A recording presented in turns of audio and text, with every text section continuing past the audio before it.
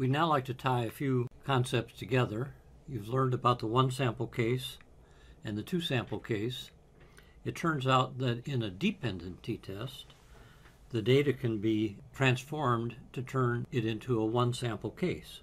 We still would have the null hypothesis the same. In this case, is there a difference between the number of steps taken at 1 week and the number of steps taken at week 12? If the null hypothesis is true, then the difference between those two means would be 0. If the alternative hypothesis is true, we would find a difference between the two means.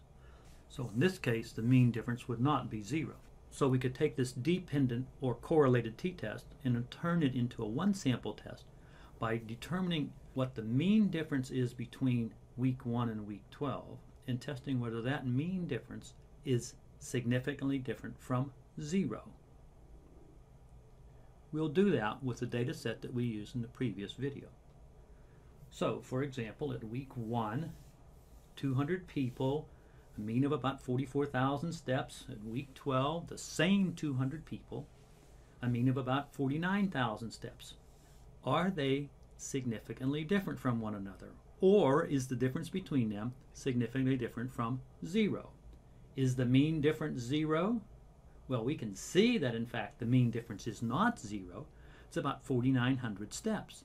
But in fact, is that 4,900 significantly, substantially different than 0, or is it an observation that could have occurred simply by chance?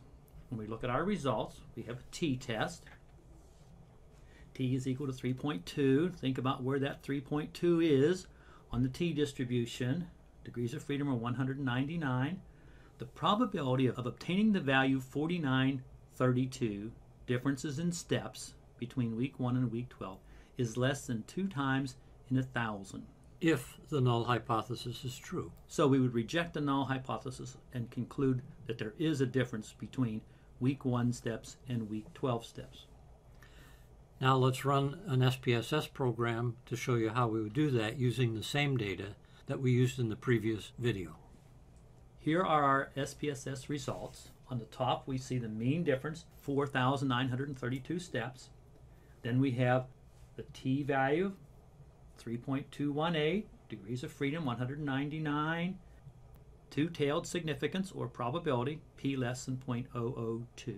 So here we've taken this dependent t-test and illustrated how it could be analyzed as if it was a one sample t-test and made the same conclusions about whether or not there was a difference between week 1 and week 12.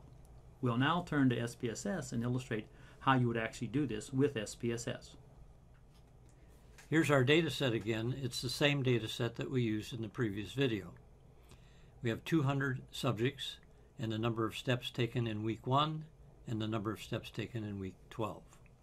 We're now going to analyze these data as if they were a one sample study.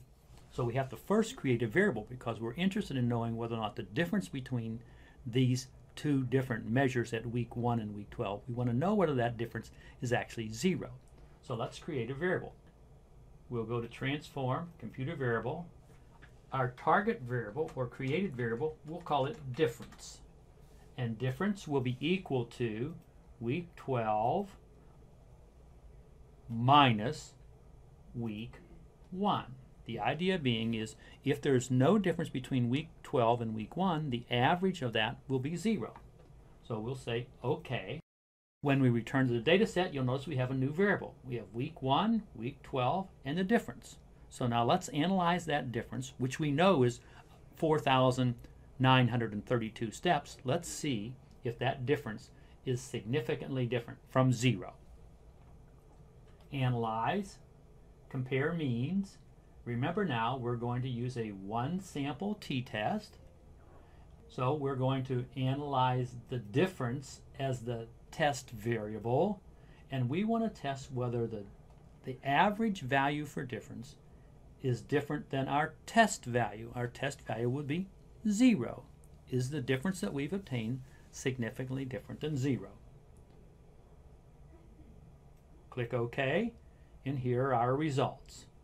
Just like you've seen in the previous slide, Here's the one sample test results that show the mean difference of about 4,932 steps. And are they significantly different from one another? Yes, they are. And in fact, if we look at the 95% confidence interval, if in fact there is no difference between the average difference score and 0, the 95% confidence interval would capture 0, and you'll notice that it does not. So we conclude, just as we've done in the dependent t-test, that there's a significant difference between week 1 and week 12 steps per week.